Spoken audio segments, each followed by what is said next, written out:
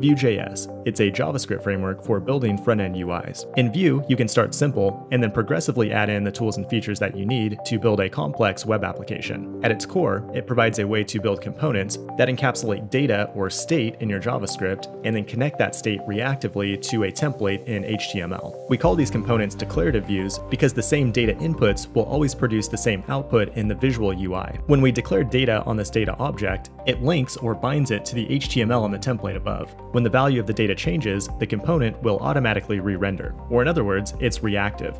And the framework does a ton of work under the hood to make sure that this process is performant across a huge component tree. We can work with this data in the template thanks to Vue's HTML-based template syntax. We can interpolate a value or expression using double braces. And we also have a variety of directives to control the behavior of the HTML based on the data. We can use vif to only render an element when the value on the right side is truthy. And then we might have a fallback element after that that's only rendered when the value is falsy with velse.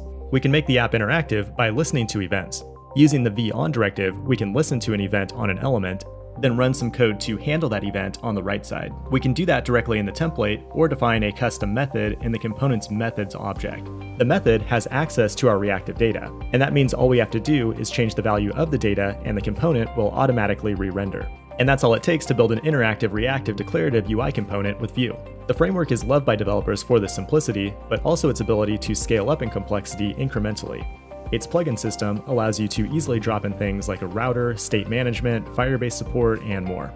And perhaps best of all, it's not sponsored by some mega corporation. It's not pressured to push out new releases all the time and does a great job listening to its community. This has been Vue.js in 100 seconds. Stay tuned for a full-length tutorial here on YouTube in the near future, and check out my Vue Firebase course on Fireship if you're ready to start building a full-stack app. Thanks for watching, and I will see you in the next one.